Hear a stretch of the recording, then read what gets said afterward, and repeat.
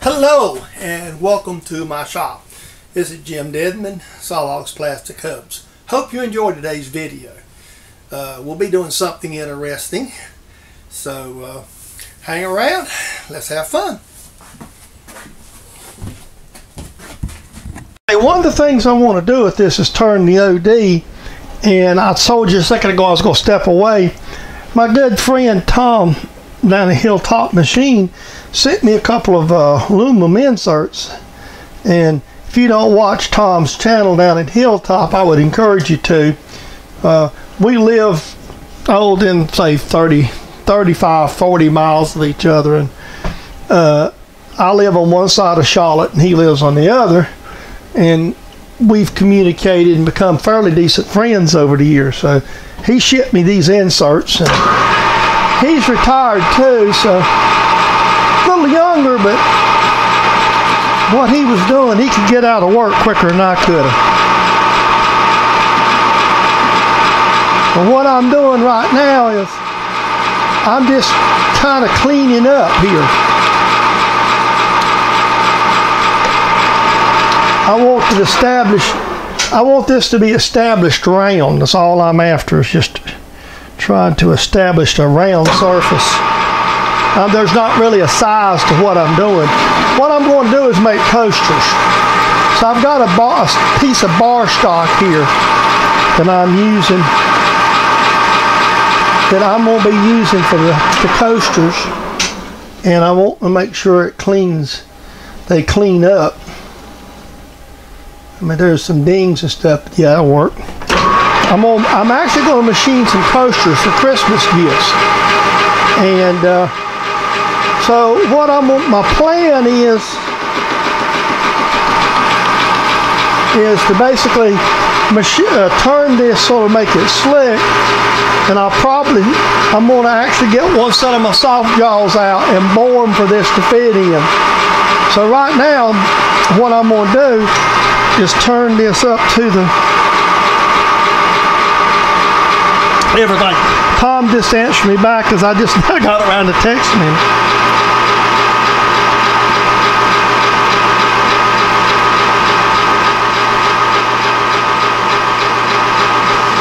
So I just got around to text him, because usually we text, and I had just, I mentioned earlier that my mom passed a few days ago, and I've been in and out of the shop, in and out of the house, and I just got some shop time for my sanity, and I just don't want to be sitting around. Chris, the sad part is my fiance Chris, she's out of town right now. She had planned a cruise with her sister and the niece who graduated from nursing school, and this was all planned and started, and they had no more got out of town and got on the ship good when they called me with mom having problems. And so it's just life. You got to deal with it sometimes. And my mother was 93. I know you may have heard me mention it on videos. She lived a long life, and the really good part is she didn't suffer very long. So by the time you see this will be after Christmas. It'll be several months since she had passed. This video, I'm not going to release it when I do finish it, because it involves Christmas presents. And it's going to be a several day process to get started on it. And I'm right now just sort of getting ready. And really what I'm going to do is, once I do this, I'm going to turn around and figure out how to get these jaws bored the way I want them, so I could put this material in there, flip it around, turn the other side of it, up to the chuck jaws. So I want all this OD trued up and cleaned up, symmetrical. And best way I know, since I'm going to have soft jaws anyway, that insert Tom gave me done real good on this aluminum, and it's got a pretty good finish. So this is basically what I'm doing, is roughing this in. Harold's not always right. All projects don't always start on the bandsaw. But this case, I wanted to get this OD turned first because that's going to be the outside diameter of my Christmas presents. And the soft jaws will have the rest. So now, all I'm going to do is be sawing up the stock. So it's going to be a while because I'm going to saw up as much as I can. And then we'll start machining on it later. So this is the first pieces of it. And we will go ahead and shut the camera off and call it you won't be much else to do today.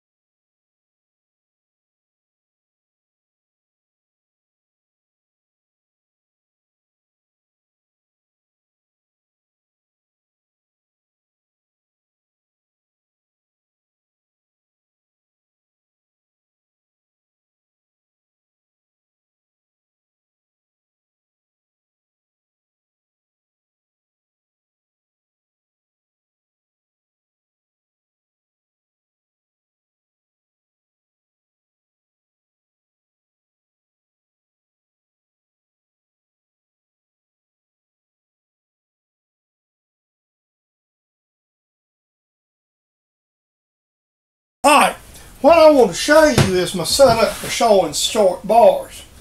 Now what I did here is I've set the saw up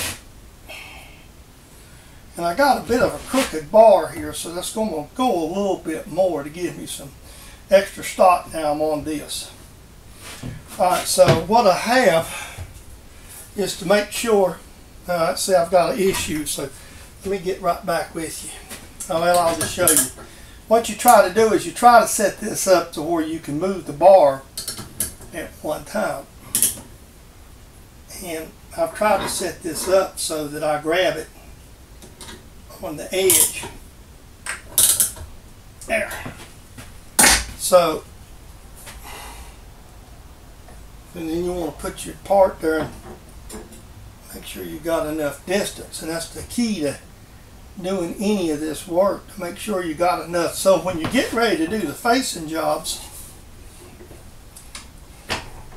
these sleds sometimes it's not quite as accurate, and it looks like it's either crooked in the sled or the saw's going to saw a bit crooked because we're way above it. So to allow us enough stock to make sure we clean up.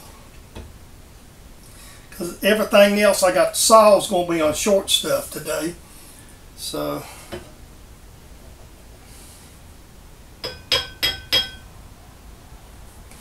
what you're trying to do is allow a little bit there. You know, that's kind of the philosophy here. And get your stop set. So you don't have to constantly do this, obviously. So there's, yeah. So now basically all I'm going to do is just tighten the saw up. Started with the short pieces, so hopefully I can get this next piece without having to do it. So the clamp works really good, but this lets you get these parts, especially like this one where you see I sawed all this. Basically I turned these parts ahead of time. You'll see that in the video, and what I'm doing is using soft jaws to machine them to make this all work. So that's where we at on all that. So here we go.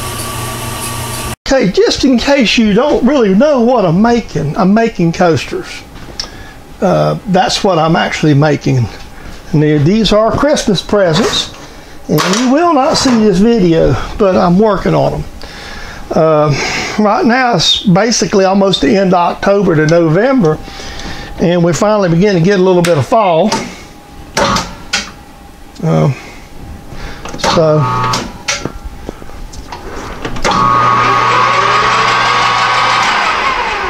And shop's sort of cold this morning. I actually came out here this morning earlier, probably 7 o'clock. It's approximately 9 now, and turned the electric heater on so it would be comfortable in here to work.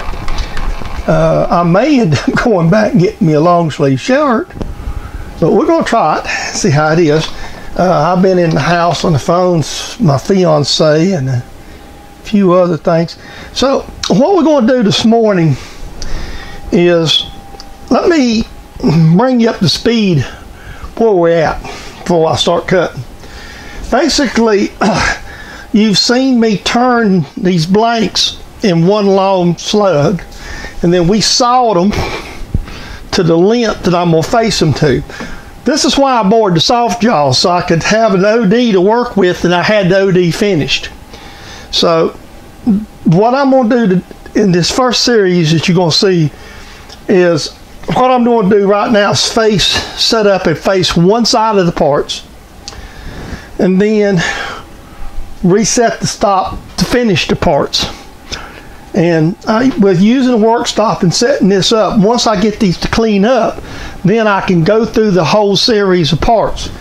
I'm not going to do one piece and flip it. Now I have 3 or 4 I've done, mainly while I was sawing yesterday to get the saw set up. So let's see if I've got enough off of this to clean up.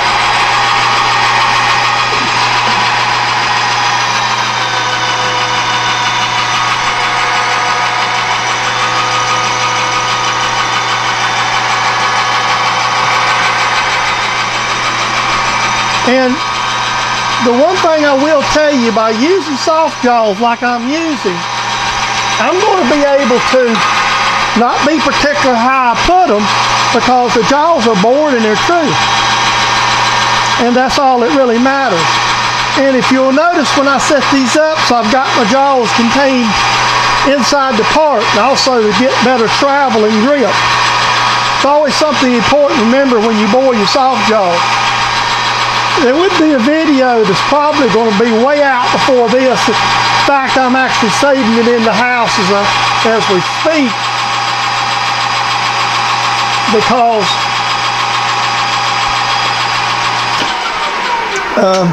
there's going to be, I'm not chamfering them right now. There's not that much of a sharp edge on them. So now I've got a nice slick finish. See, what I'm wanting to do, I'm kind of doing this as a production job in stages. So now I've got this. I'm going to go ahead and face the rest of these off. Okay, now I've set up on the second side of these, and it's because I've got a fairly good many to do. I've actually got enough, see, I've got actually more than enough. I've got enough that I'm going to make 3 sets. I've got 12, I'm making actually 12 of these, which is for 3 sets of 4 of coasters. So the plan was, I went ahead and cut the stock up, and I may end up, I ain't counting them, but I think I've probably got 16. I don't have quite 16, I don't think. So I don't think I got enough for 4 sets. 4 4s would be 16. And I've got some, so if I make any mistakes in the internal machining, that'll be there. Now I'm using a plastic coaster that I have. It's a kind of a guide to basically get the basic shape I'm looking for. So I'm doing this in steps. The OD wasn't important. I mean, it's important enough to be close to the right size. So basically what I did is I cleaned up, the part earlier. Then I've sawed it. Now I'm facing them. So when this one's faced here, I took the narrowest one I had, and I'm still going to be about 20 thousandths larger than a half inch. So it's imperative to get these within a couple of thousandths, because of the way I'm making them. In a production-like step.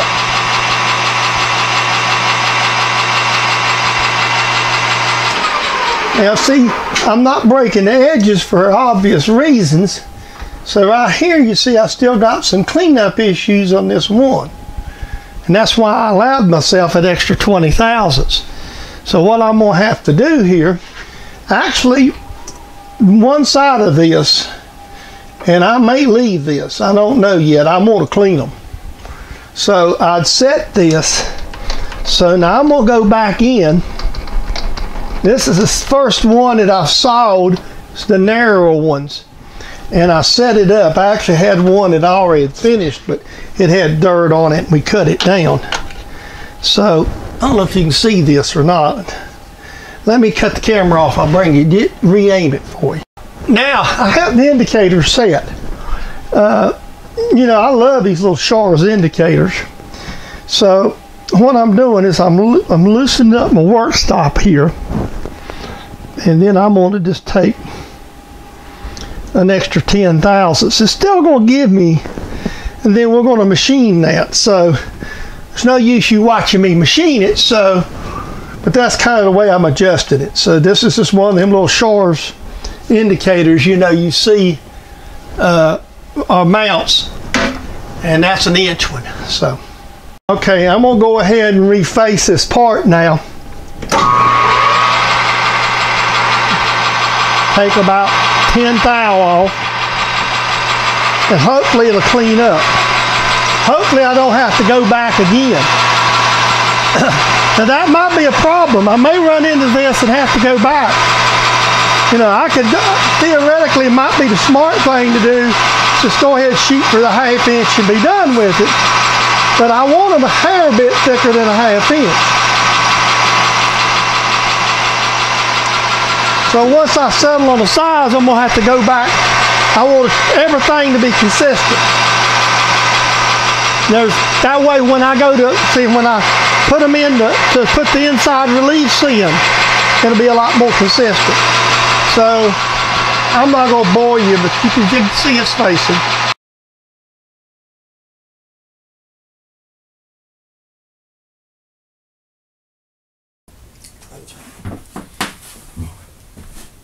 I hope you enjoyed the video.